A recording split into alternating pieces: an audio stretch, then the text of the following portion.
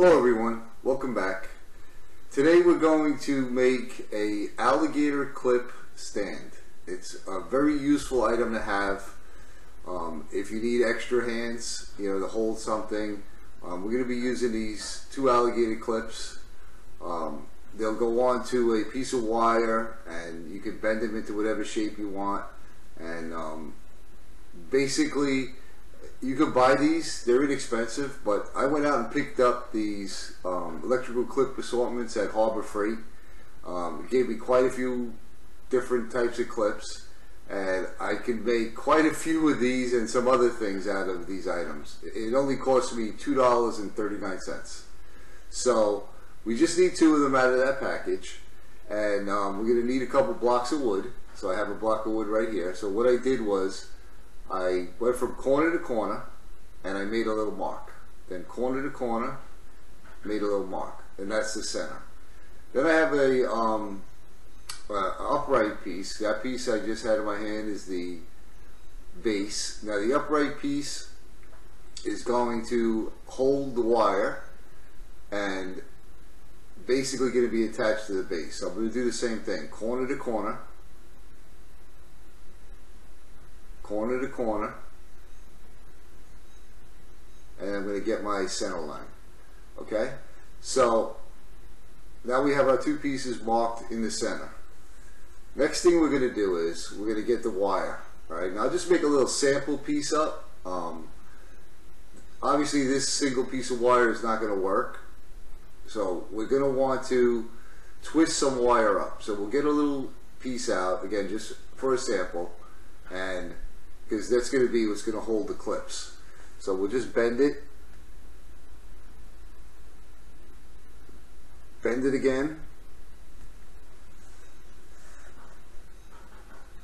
one more time.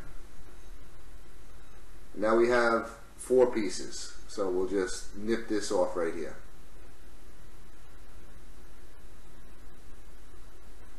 Alright, so now we're going to want to twist this together. And there's a few ways you can do it, which I'll show you. But basically we're going to end up with this. Right now, this is the length that I chose. It's very flexible with the four wires. You can pretty much bend it into any shape that you want. So we'll take this sample piece and I'll head into the garage and I'll show you what to do. Okay, we're at the vise. And if you don't have a vise, another way you could do it is you could get a piece of something, wood or metal, slip it through there like that, right? And then you could get a vice grip, hold it down, and you can manually twist it. But if you do have a vise, that'll make it easier on you. So get the one end, place it in your vise, grab the other end with your vice grip and just start twisting. And when you're twisting, hold it out this way.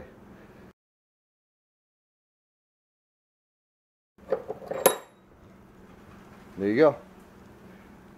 Then you would just get yourself some cutters and cut the ends off. Now this is a short one. This is just a demonstration piece. I have the longer one back at my setup table.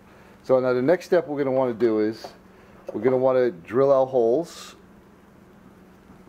and screw this together. So I'll move you over to the drill press. Okay, we set up at our drill press. The first bit we're going to use is the countersink bit.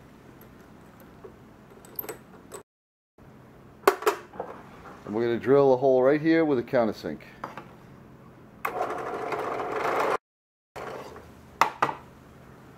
There you have it. Oh. Next we're going to place a hole in here and that center mark. Hopefully this is showing up. It's a little dark in here.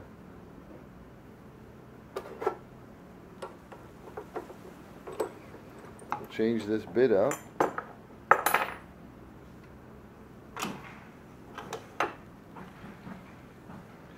This is about a 1/8 bit right here.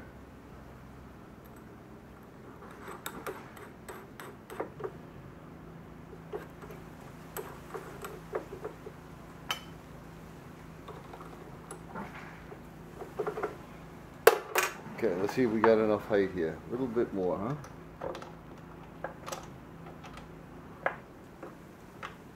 On there. Actually, I'm going to make a little divot in here with a punch. It's going to take the punch and put a little mark right there so the drill bit doesn't wander.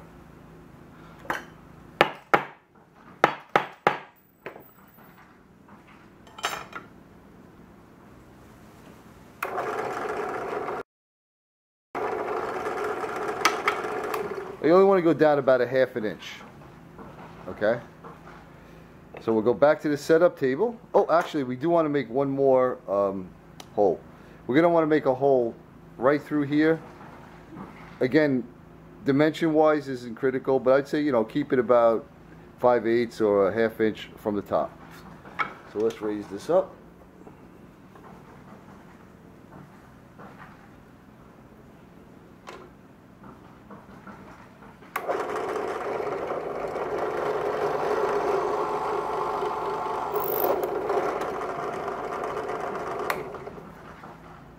Okay, so we have a hole going right through it.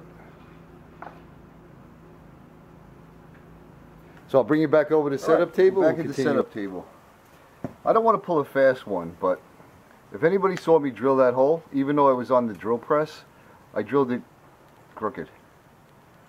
It's not centered in here, and a little thing like that, me being a perfectionist, kind of annoys me. So I made another one, basically the same exact thing, but the hole's in the center. Alright, so the next step, get yourself a little wood glue.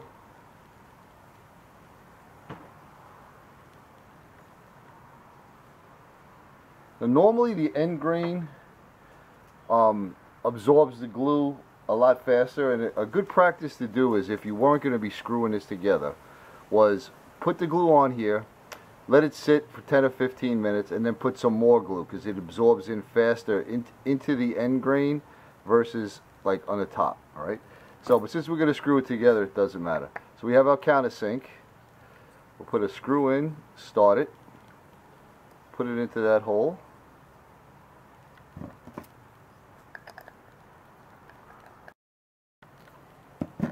Okay, get it straightened up.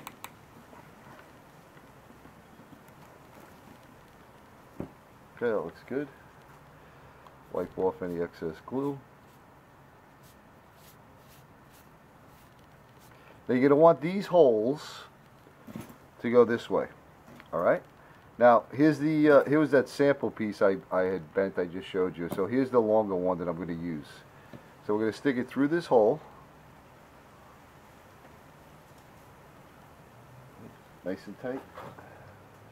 Get our pliers.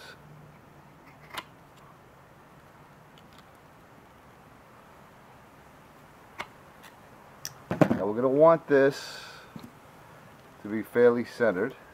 So we'll grab ourselves a little tape measure. We got 6 inches on that side and a little over 6 1/4 on that side. So what we're going to do is we're going to pull this through a little bit. Okay, so we have 6 3/4 sticking out on that side, and we have 5 3/4 sticking out on that side, and this piece here is just about 1 inch, so that's perfect. So the next thing we're going to do is we're going to get ourselves a little JB weld, this quick set JB weld. This stuff is excellent. So we're just going to mix a little bit up, equal proportions of both the hardener and this, what they call the steel.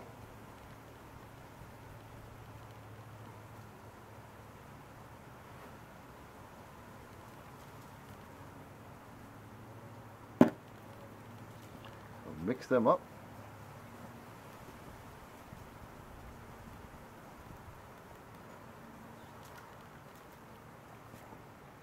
Get a little bit place it right around here.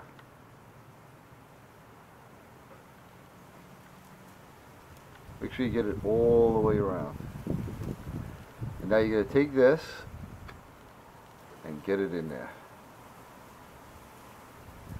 Make sure you spin it around so that that well gets all around it. Okay, so we're going to let that sit for a few minutes and then I'll be back. Okay, we're back. So our epoxy set up. Just for a little extra insurance, we're going to add, just bend this out of the way, bend this out of the way. We're going to add a little nail to each side. So get the nail in your pliers, wiggle it, get it started in that, just on the side of the wire, like that. Place it down on the board.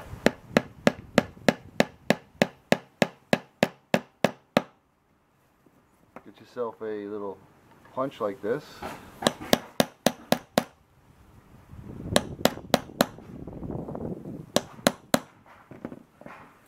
And that's going to ensure it doesn't move.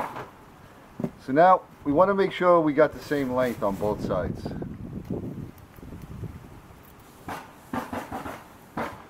I got 5 3/4 there.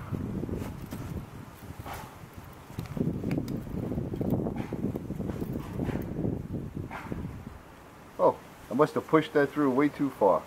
Alright, so we'll nip that off. Get yourself a Sharpie. You want 5 3/4. Make yourself a little mark. Get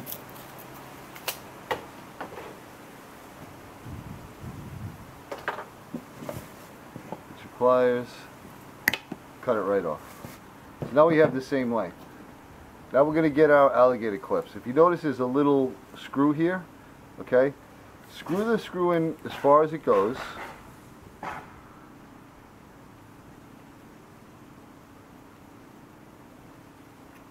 Alright. Now, if you saw my video on making the transfer magnet, you saw this tool. This tool is for stripping wires, cutting bolts, and it also is used for crimping. So we're going to crimp this on. The reason why we push that all the way in is because it'll stop, I'm not sure if you can see, but it'll stop the wire at a certain distance. Then we're going to use this one down here, which is going to crimp it. We're going to want, if you look at this, it's actually a folded piece of metal right here. So we're going to want to crimp down where that fold is. So we'll place this on here. This part is going to be where that fold is. So we'll put this in here. Get it lined up. Squeeze down. Hopefully you can see that crimp. Then we'll come over and do it again on this back side.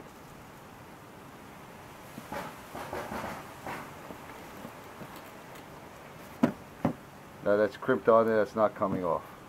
So we'll do the same thing on this side.